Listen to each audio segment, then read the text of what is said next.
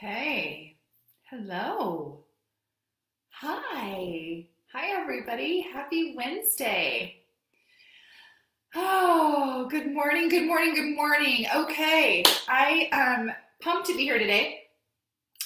For those of you who do not know me, my name is Jennifer Luddington. I am a high performance mindset coach, and I really help you generate your most value centered life. And I love supporting women. I love supporting women, especially moms, especially wives, women that feel like they're caught in the middle, women that feel like they can't quite tap into their femininity and get connected because they're feeling pressure and external pressure to do, perform, achieve, hustle hard, boss babe it out, and get into this really masculine energy in order to produce and keep up with appearances and appear to have it all together.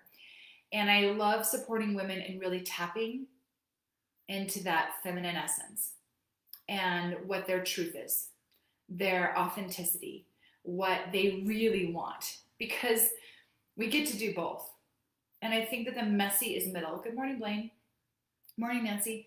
The middle is messy.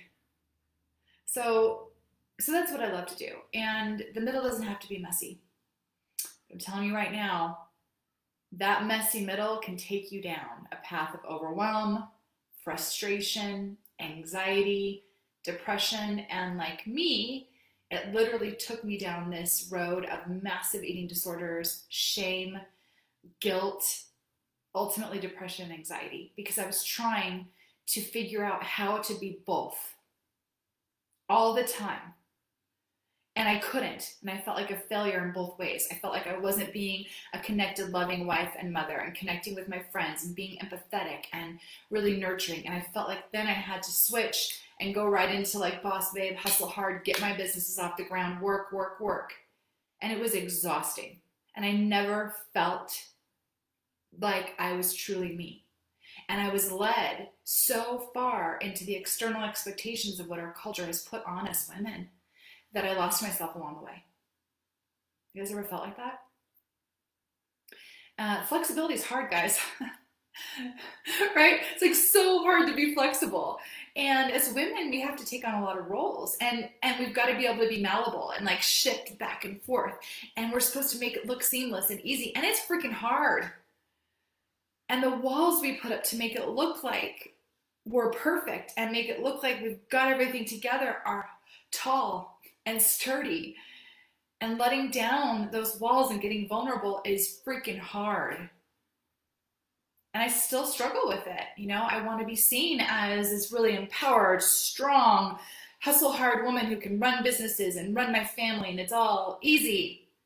I'd love that to be the case, but it's just not. Like I struggle daily with this. And I've had to really sharpen my tools, which is my mind, and get into really mastering my mindset in order to allow myself to be flexible, to screw up, to fail, to completely lose my shit, to be honest, to really just break down and not have to be perfect all the time. And I get it, you guys. If you're a woman watching right now, this whole like women empowerment, hustle hard thing is really like awesome and inspiring, but it's also kind of exhausting. Like it feels like, more. I gotta do more. I have to be more. I have to prove more in order to be approved of or accepted or loved. And I think that perfectionism is the death of us, is the death of that feminine essence. You lose it. You forget to connect. You forget that being soft and feminine is okay, and that being strong and powerful is okay, and that being flexible is not easy, but it's possible. And the rigidity is so easy, and that's why when I was in my state, and I'll tell you a story, it's like when I was really focused on fitness, like I realized that as I'm shifting into this new kind of pivot in my business, and leaving fitness behind and leaving health behind, I realized that it was the low-hanging fruit for me. It was my comfort zone. And my shift in my life got better and it got more aligned and authentic. And I became actually empowered when I let that go and I listened to my own authority. And I realized that fitness was a starting point for me, but it was the low-hanging fruit, right? I could do fitness. I knew it. It allowed me a platform, right, to connect to women, but it was just the starting point. I was just basically, it was like the tip of the iceberg. And it actually became an external motivator instead of an intrinsic one for me. It was easy, right? It was like, oh, I can do this. I can perform at this level. I can work out this hard and then maybe I'll be accepted, right? I can look that way. I can fight for that, right? It's like this simple Band-Aid where if you look fit, right? If you're like rocked out, it's like, oh, she's got her shit together. Excuse me, I got a potty mouth this morning. You know what I mean? Like women, we seek that. We're like, oh, she's got it all together. She's fit. It's like the first thing we say. She's fit. She's healthy. And instead it's like, no, she's like got a connected, authentic, aligned value system and lives into that. Who cares what she's doing and producing and looks like? So I used fitness as this like external way to feel empowered. And I've realized through this transition I'm making in my business about really going deeper and getting underneath it and really finding out what makes me tick. It was not really fitness at all. It wasn't really fitness at all. It was the low-hanging fruit. And that's hard to say. I've spent almost 15 years in the fitness industry and health industry. And I'm like, yes, it's going to help you feel empowered. And yes, it's an entry point. That's just the tip of the iceberg, you guys. And sometimes that entry point into like personal empowerment can be fitness. But sometimes as women, we get caught in it. And we think that's all that matters. And we're pushing so hard to create this unattainable vision, and it's very rigid. Like we have to go all in that way in order to like look and appear a certain way. Like you guys, for real, I can't live a connected, authentic life with my family and still be super rocked out all the time. And girl, if you can, more power to you. But man, there's birthday cake. There's times where I am so busy with my kids, I can't get a workout. Like there's absolutely no time. Right? And if I really want to be what I want to be and who I am and truly live into my values with my family, I've got to be flexible. I've got to get in the messy middle. I can't be so rigid. I can't be like, oh, it's fitness all or nothing, and forget about my family and forget about my connections and forget about my dad that's moving here and that I need to support him and that my mother-in-law needs me. And I can't do that when I'm so rigid. When I'm not allowing myself to be messy and be in the middle. And man, the middle's really not that messy. It's actually kind of beautiful. It's kind of amazing what happens when you start to break down that wall, that rigid wall that you've built. Where you've got to go, be. And then you're like, you know what? I just can't. I am tired. I'm exhausted of that image and that approval I'm seeking. That's not even me. My empowerment comes from when I use my voice for what serves me best. I'm telling you right now, just because some girl's on a stage and she's got 6-pack and 3 kids and she looks like she's got her life together, there's something that's bleeding. And it's probably something that really is important to her. But she's putting on appearances. And then we compare ourselves to that. And then we're exhausted and frustrated. It doesn't look the same. But when you learn to sharpen your sword, and when you learn to actually go deeper, and when you learn that vulnerability is a gift, and that vulnerability and that authenticity, that's true empowerment. It's not because you can lift or deadlift 200 pounds in the gym, or you can keep up with your friend who's running marathons and looks fit. It's when you can finally accept that personal empowerment and the messy middle is where the real truth and joy and connection lives. And I choose to live there. And it's taken me a long time to get there. And I still struggle with it. Yeah, I still struggle with those, self-limiting beliefs and the fear and the fear of letting down my walls and being seen, and having me tell you guys right now that fitness is not it. It's a part of it, but it's not who I am. It's not my identity. My beliefs were centered in that for so long. You're so much more than your fitness.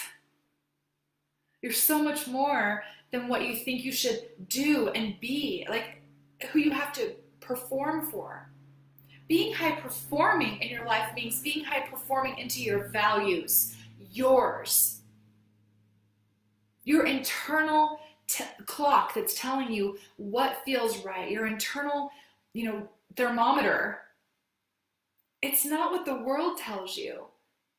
You guys, it's not. And that is the pull on women right now. That is the demise. That is the depression. That is the anxiety. That is the frustration and overwhelm you're feeling.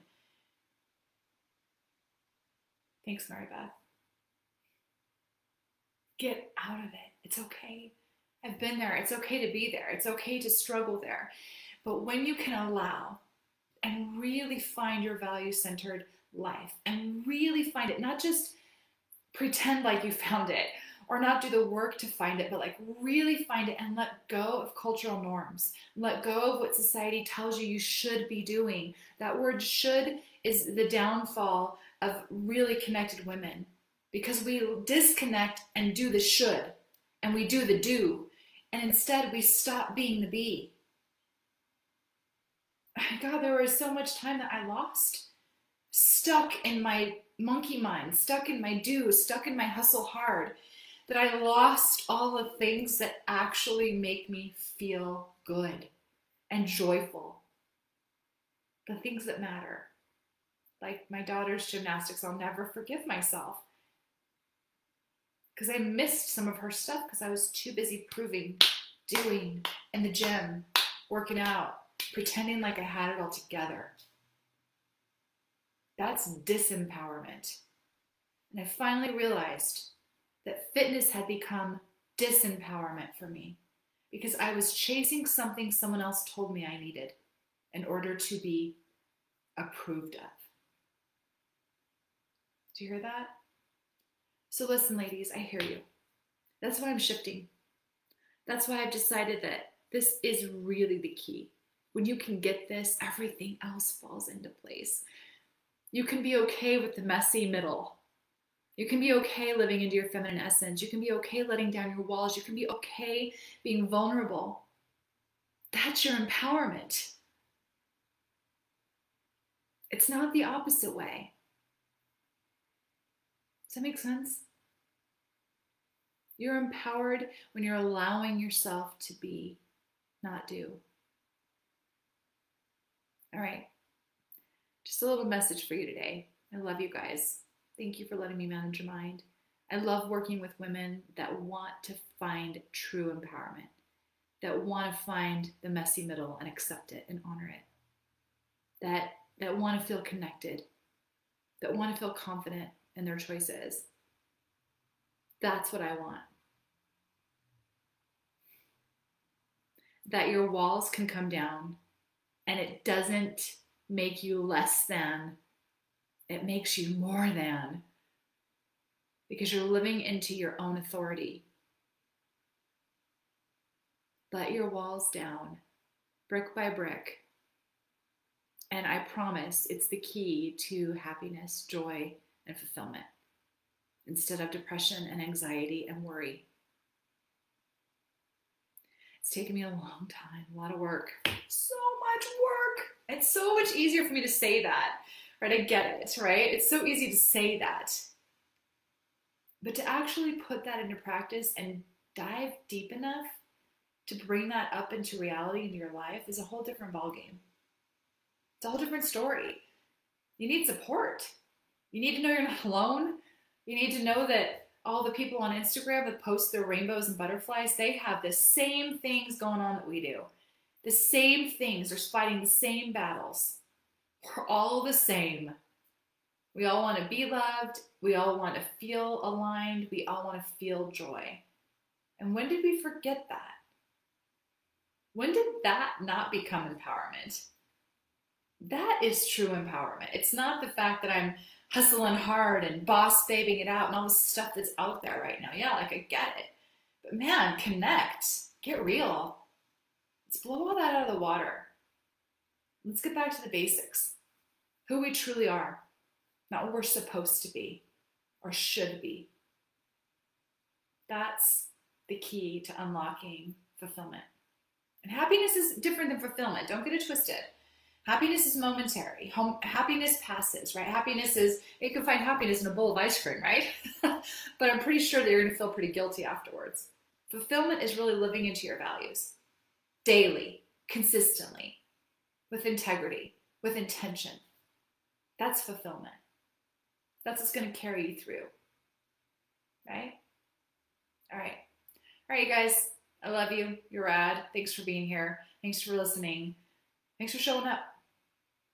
Let me know if I can support you. And if you want information on, how to kind of find those values and really see what they are, like the first step, like really kind of asking yourself some questions, let me know. I'll send you a free little PDF download and I'll help you. I'll support you. You don't need my help, but you need support. Everyone does. I need tons of support from all different areas. For real. All different areas.